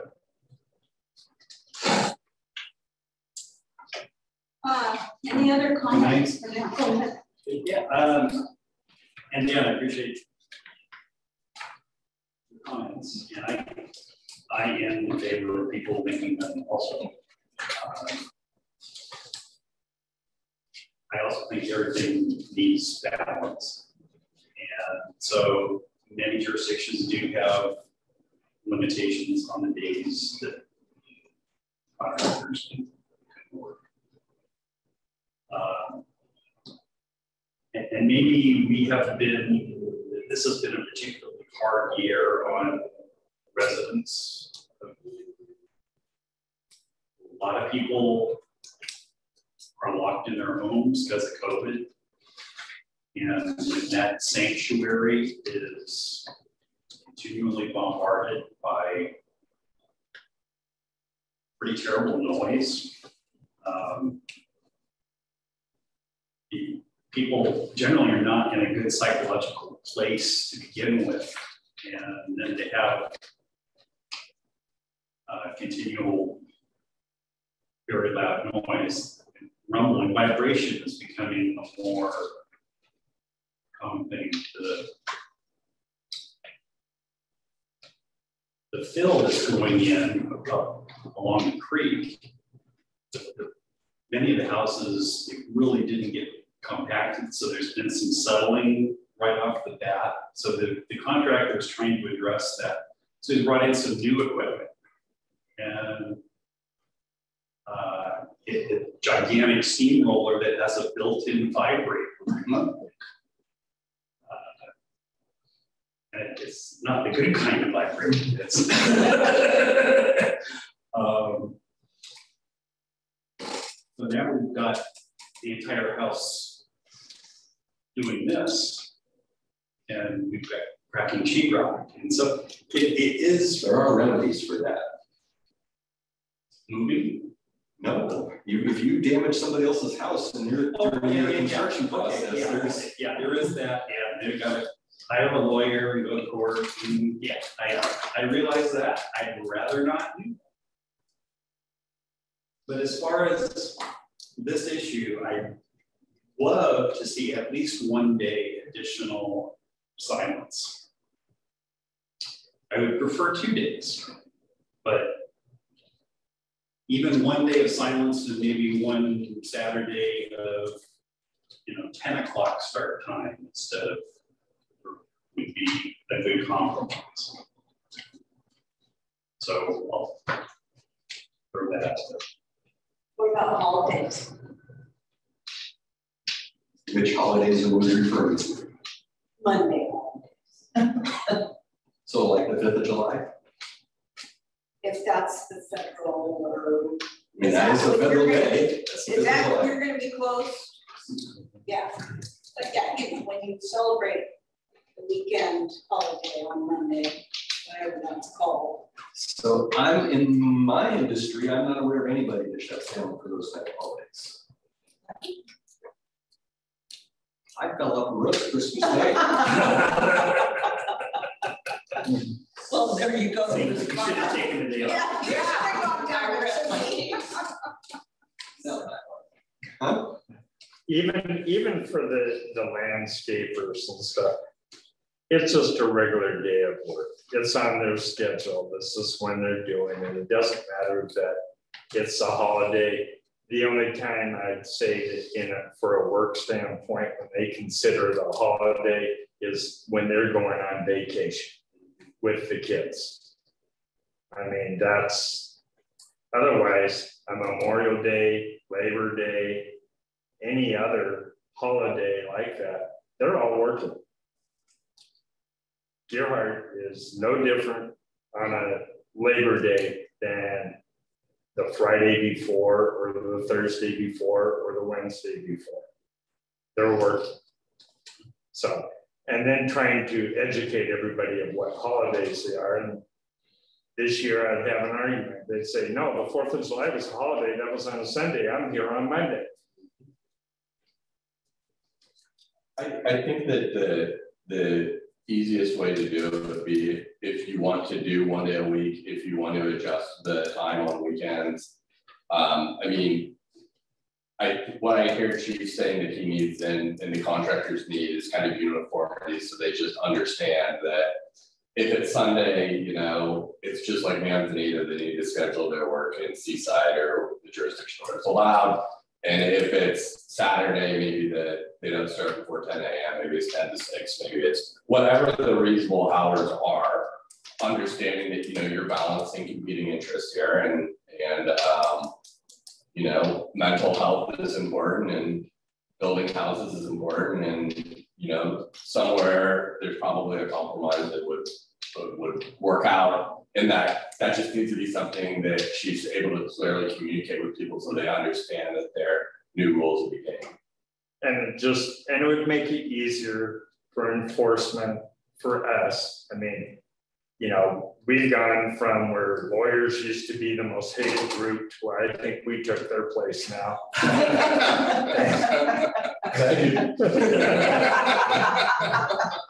And so to work with things that are defined and it's here is so much easier to relate to people and get it across. So you're not getting emails, there aren't spam emails going to everybody that, the cops did this or the cops did that. I mean, it's simple. And again, there will be a curve if you guys decide to cut out on Sundays. Some contractors show up on a Sunday, but don't call me Monday and say there was one there on Sunday, because I'm going to hurt your feelings and say, call me next Sunday if he shows back up. I mean, that type of thing. If either, that's where I try to get with other people and talk to them, that if they're showing up at 7 a.m., give me a call when they show up so we can go talk to them. We'll make it a point to be there. I mean, granted, we go talk to them at 11 o'clock or 3 o'clock in the afternoon and go, hey, you guys showed up too early. Don't show up, before 7 tomorrow. that kind of flies out of the air. I'd rather just say, hey, great, I'm glad you guys are here. Sit and drink your coffee because you can't start work till 8 o'clock. And then they have to sit there for an hour not on the clock doing anything. That's a memorable moment for them. So any last thoughts on this? So I'm gonna go back to the winter of 2001, 2002. My memory banks, that's the worst winter we've had here in 26 years I've been in business. And we averaged working, we were building the condominiums down oceanfront in where the old Oceanside restaurant used to be. And we averaged working 3.5 days out of a 7-day work week all winter long. And we worked whatever days that the weather would allow to try to get people as close to 5 days of work and work week as possible. That was not a normal winter, but it was a brutal one. And so I do have a concern, especially when you're dealing with like roofers and people that are doing things that have to be done. Try sheeting a roof when it's blowing 50, it isn't gonna happen. So when you're at that stage in the project, you sit all week and nobody works because you're waiting for the right weather to sheet that roof. And oh, by the way, Saturday and Sunday were gorgeous, but we can't work. Then, we need to think about how this impacts people. There's one thing when it's summertime, it's beautiful, and there's another thing when it's January and February and there aren't many people around anyway. Now you're feeling it because you felt it because you're in a subdivision area that was not built out. But I guess from my point of view, I don't end up working in those environments that often. I'm often working on South Ocean where you can shoot a cannon down the street most of the winter and not have to worry about it. We're cognizant of what we do there in the summertime, and I purposely will kick my crew out for the entire 4th of July. Nobody can work for this 4-day period here because we're going to make the neighbors mad, and they're our potential clients next time, so we don't want to make them mad, which is different than, I'm building a house here, and when I get done with this one, I'm going to go right next door and build another one. It's a different dynamic. But weather is a consideration here, especially. Absolutely is, and my wife used to be a contractor. She built a lot of homes. So she knows about customer relations and working with the neighbors and meeting with them and saying, look, normally this is how I would do it, but the weather, I've got a window coming up.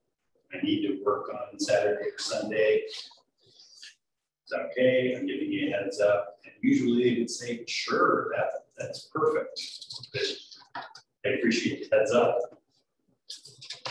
But you're also then at that point, if you have an ordinance that says something and you're selectively enforcing it again, there's a problem. It is selective in that you won't get complaints. Yeah, it's all of our ours are complaint driven. So if, unless something obviously illegal is happening, then if people don't mind a tent in the backyard, then no one's going to say anything and no one's going to call the police. Or more often than not, it's people complaining about it but not calling the police. And then why aren't you enforcing this? Like, because you did. Or call it the next day. Yeah. But the nighttime ones, we will, and it doesn't have to be complaint driven, we will drive around and look to see who's still working. And sometimes, there's some contractors working and said, hey guys, it's 6 o'clock, you gotta leave. Can you give me 10 minutes? Because I drove down here from Portland and this is all I have left to do with my job. I'm not gonna kick them off and say, okay, 4-hour drive to come back and do it for 10. We tell them, we'll be back here at 6:30 and then you get a $500 citation. That means that you're packed up and gone. And most of them aren't. There's reason. You always have somebody that's not reasonable. And then those are the ones you just give the $500 citation to and say, come to court. Any idea how many citations you issue a year to contractors? Is it very few? Yeah. Very few. Because most of them get it. I mean, for that extra hour of working, do you want a $500 ticket? Even if the judge cuts it to $250, is it worth it?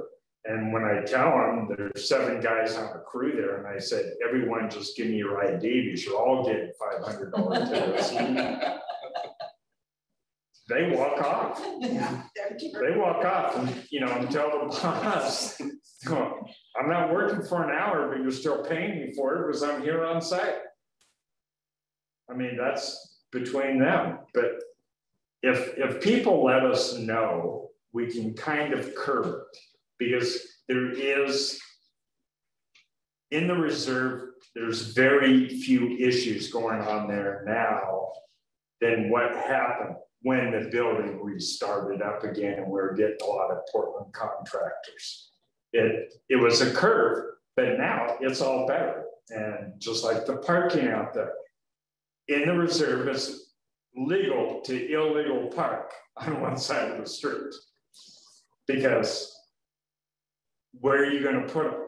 You can't put them all down in the swell and everything. So it's working with them. And when Creekside really starts going, you know, I've been driving down there, Discrete Concrete's doing that for them. If they're starting early, let me know. If they're working late, let us know. But it's not a 911 call. You know, call Seaside Dispatch and say you need to get hard officer. And we'll come. I mean, because I'd rather handle it on the front end than the back end of things, because who knows what the next court ruling out of here would be. So it's not good to call the non-emergency. Not here. Line. Well, thank you for leaving me the voice message. You know, I'm saying if you call Seaside PD 738-6311 and said, hey, I need a Pure Heart officer. You know, I got a contractor starting at 7 o'clock in the morning. We'll come out. We got to wrap it up, guys. We're here for 2 hours of great discussion. What I need to know from y'all is on this whole topic. Is this something that you want to see on the agenda as soon as next week? Or do we want to let it percolate in our heads for a month? And then get back to it, and I'm trying to get to a point where somebody will have something to say that would be a motion so we can have discussion.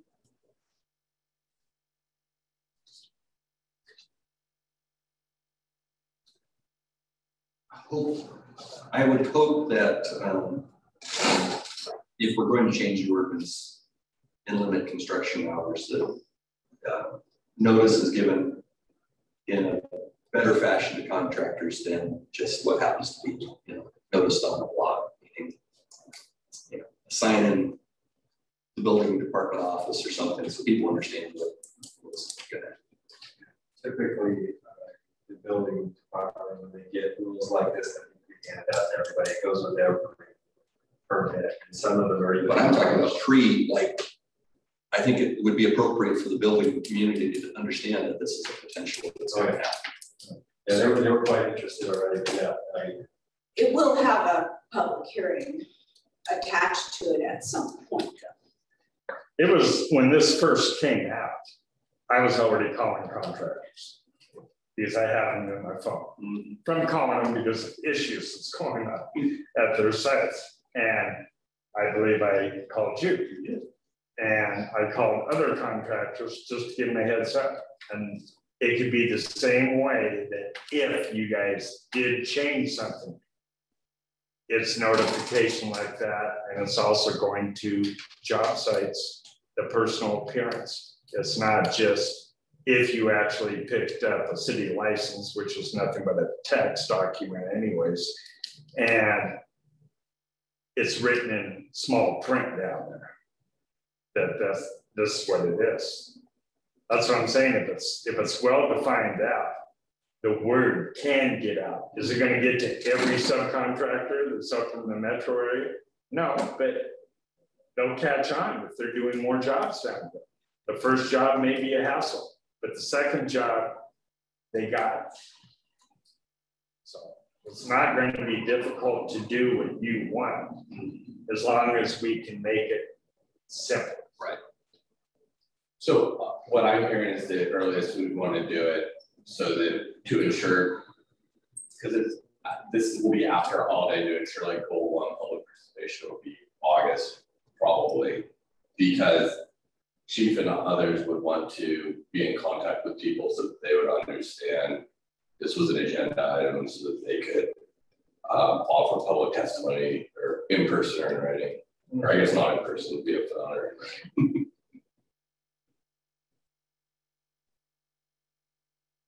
Right, well, I'll definitely give a report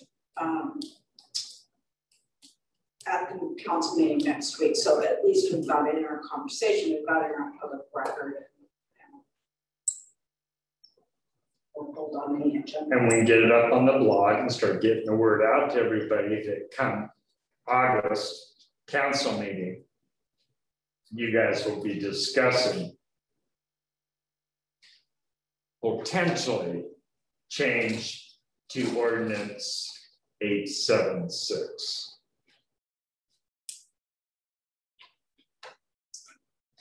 All right, are we ready to adjourn? I move we adjourn. I'll second that. We have to do that, but